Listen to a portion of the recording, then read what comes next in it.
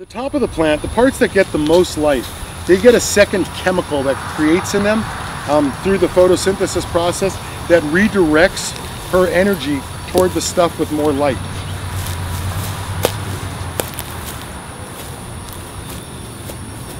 So in this plant,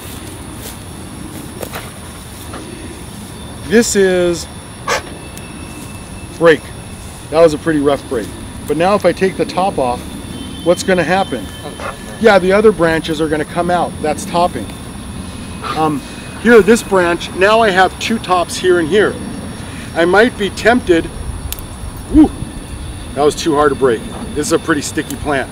Yeah, it's not going to do anything. I might be, yeah, I might be tempted to lower it by doing it like this, and now I have two tops. Well, actually I have 1, 2, 3, 4 tops. But by doing it like this, suddenly I get more tops in the space. I might be tempted to strip off the lower branches. Well, what I normally do is I just go ahead and top it off, and then I find three to four branches and add cut away all the other branches. And everything else will try to catch up.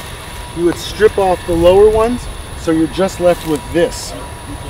And now all the energy will be concentrated. So you lollipop the, now I'm looking for fire ants everywhere. Yeah, you lollipop the bottom, so it concentrates the effort into the branches, and you top the top, so that can't go anywhere. And if you came back in 2 weeks, this plant would be much wider, and this plant would be much taller.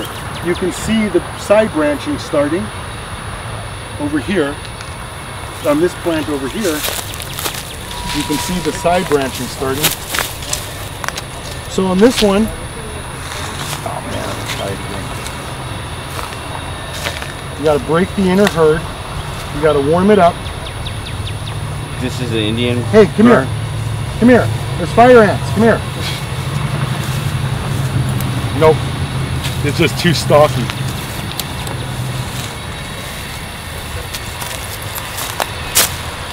When you look at this, you can see that there's a hole in the middle and then holes around it. Right. That's how the stuff goes up and down. The xylem in the...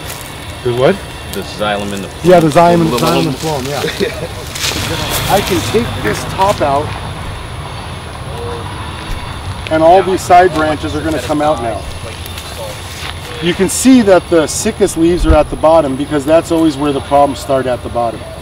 So you strip this down, and now you can see the canopy is from here to here, and it's nice and healthy. These branches will come out now. If you were in a scrog, you might do this, and all these branches will turn up now. If you look at just this part of the plant, you can see it's not getting what it needs down here, so you'd strip it. That was their big problem. That's your lollipop, right? Yeah, that's lollipopping. Get rid of that bottom stuff. You don't want it. Right. Right. This is where the problems come from. 2 weeks into flowering, I take it off. I'll leave it there for the first 2 weeks. But you can see now that your canopy's kind of unwieldy. So you might very well take the top off of it. Now you have a canopy that's a little more under control. This is still higher than this, but this will catch up here, and suddenly all this will be the same height. This branch will come up, this branch will come up. In fact, there's so many branches like that, you may want to do this, and now your whole canopy is almost the same height. This branch is the lowest, this one, and these two are now in the middle. Based on average 8-foot ceilings, you just want to keep everything below your elbow. Yeah. Which is Just hard. walk in here, chop, chop, But chop, chop, unless, why does that work?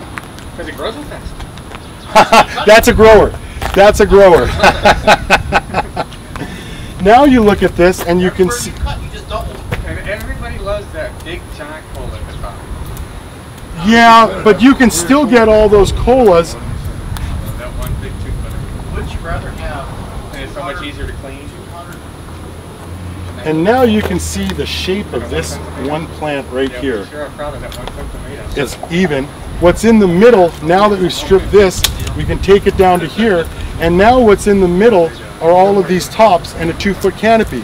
These two small ones in the middle here will quickly catch up. And all of a sudden you'll have 1, 2, 3, 4, 5, 6 tops. Now clearly you should have flowered earlier, right? You should have quit vegging because you could see how long the stick is.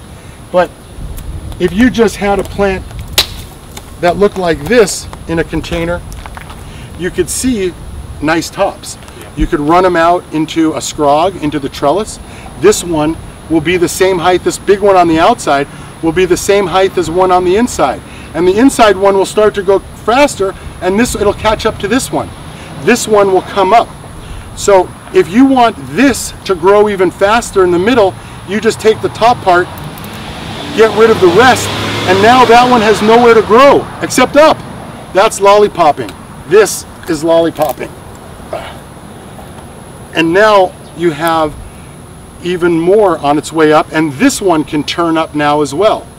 So you've got these tops. Now you've got about 2 feet worth of canopy. In 2 weeks, these will catch up. You may or may not keep that one, but this one would probably go into a center square. This one would come out. This one would be further out. You might take another plant and put a branch in this space from another bucket, but they're all kind of far apart. So this is like a well-groomed, if it was in a bucket, this would be fairly well manageable. Not the best example, but I think you get a pretty good idea for it.